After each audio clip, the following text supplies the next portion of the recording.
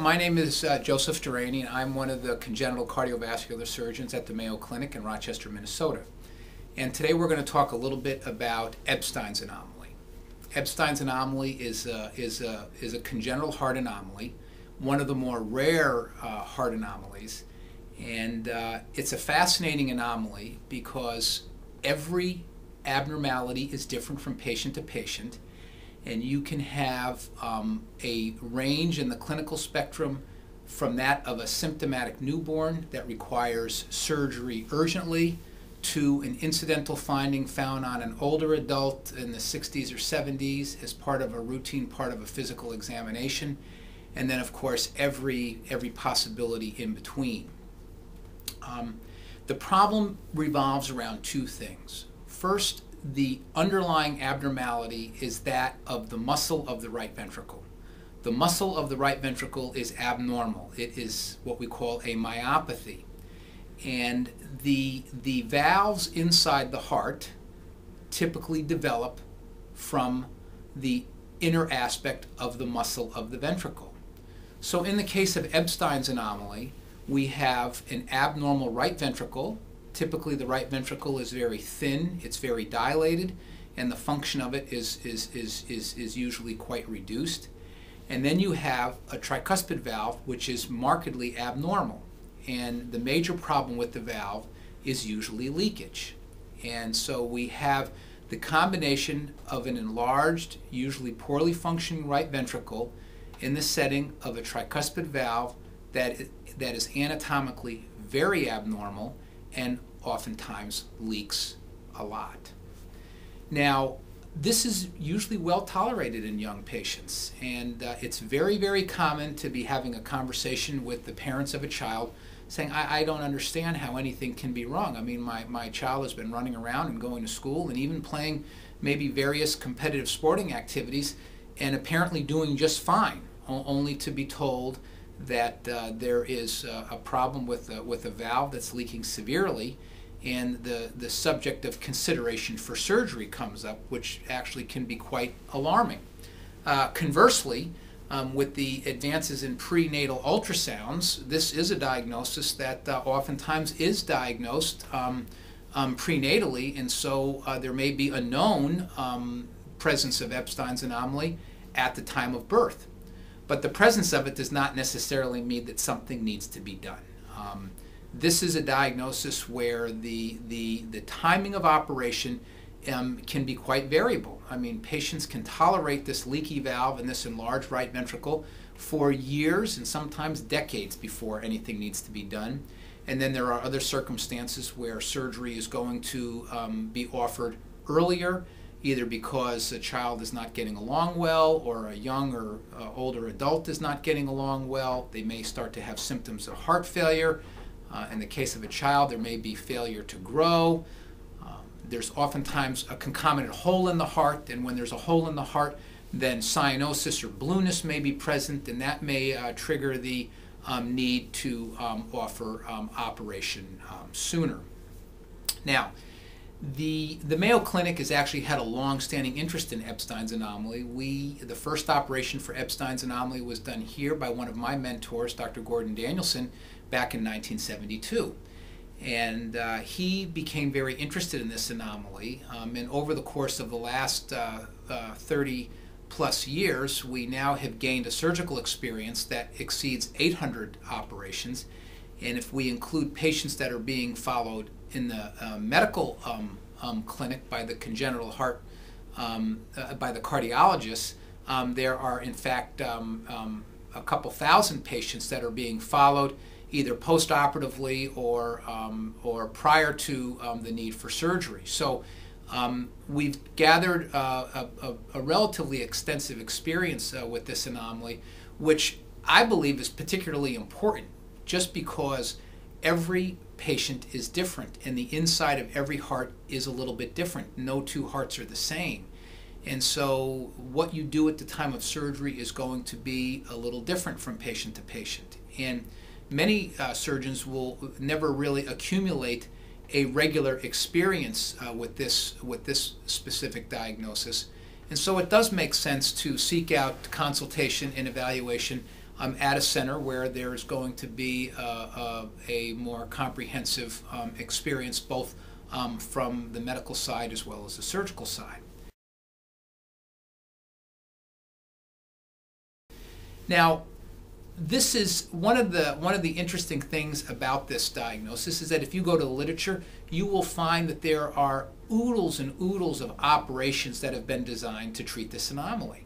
Surgeons from all over the world have sort of contributed their little spin about what they think would be the best way to fix these valves. And to me, it's really a reflection of discontent with all of the procedures. I mean, it's just it just indicates that we really have not found a perfect operation for this congenital abnormality. I do believe that there are some operations that are better than others, but quite frankly, there's always a little bit of one technique or a little bit of another technique that gets combined to address the specifics at the time of surgery. Now, I did spend some time learning from a surgeon in Brazil who, in my opinion, I think has designed an operation that is the most anatomic. That is to say, it gets the valve and the ventricle back to as close to normal as possible, recognizing that it is not at all normal. And this is an operation called the cone technique. And I have used a lot of this technique with many of the more current operations that we've done, and have continued to incorporate techniques that I've learned from my mentor, Dr. Danielson. And as mentioned earlier, I mean, there's often a little bit of this and a little bit of that that gets applied to a given operation, with the ultimate goal being that of repairing the tricuspid valve. That is the major premise here, is an operation that is designed to preserve the patient's own valve. And it's not always easy to do. The valves are so abnormal that it oftentimes results in inability to get a satisfactory repair. And in the event that that occurs, then you are talking about replacing the tricuspid valve. Now, the question comes up, how long does it last? And to be fair, there really is nothing that we do with this anomaly that is truly lifelong. The very best that we can hope for is a tricuspid valve repair that would provide years and decades of a good result. But the reality of it is that many of these patients, probably most of these patients, will come back at some point in time in the future for recurrent leakage of that valve. And what gets done at any subsequent operation would be determined by the findings at that time. The results with surgery are very good. We are in a situation now where the vast majority of these valves can be repaired, particularly in the hands of experienced surgeons that are used to seeing this anomaly. The chances of surviving operation is overwhelmingly on the patient's side. I mean, the mortality at the time of surgery in general is about 2%. And obviously there are some situations where it may be higher if the function of the ventricle is quite reduced. But for the most part, even in those situations, cardiac surgery has gotten really very safe, even for this more difficult anomaly. The late results are also encouraging, although this is no different than any other anomaly, and probably more so than all of the other anomalies, and that is postoperative surveillance. These patients need to be continually followed for the onset of irregular heartbeats, arrhythmias down the road, for recurrent tricuspid valve problems, for ventricular function abnormalities. The patient will never be free of physicians during the course of a lifetime.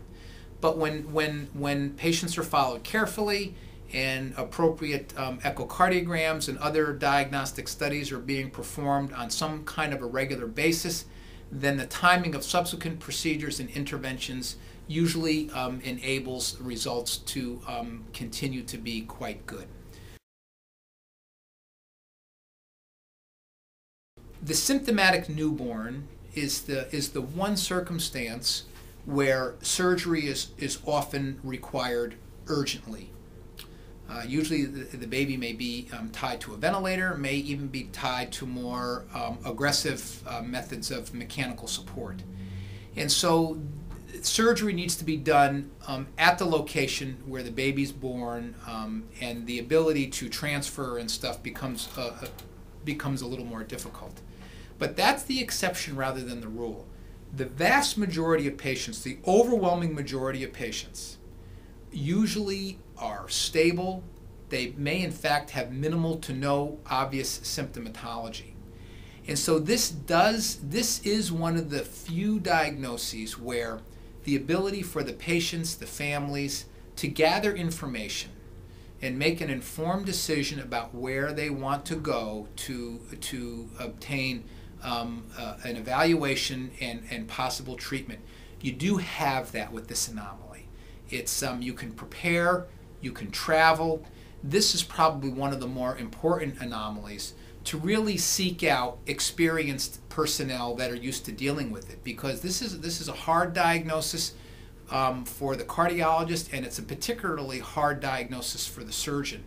And so the importance of doing homework and trying to go to a center where they have a reasonable experience at their fingertips is important. And this is a diagnosis where I think being very, very straightforward and clear and asking your surgeon how many of these procedures he or she has done is critical, because the results of operation in general are always dependent on the operator, but even a little more so with a diagnosis like this.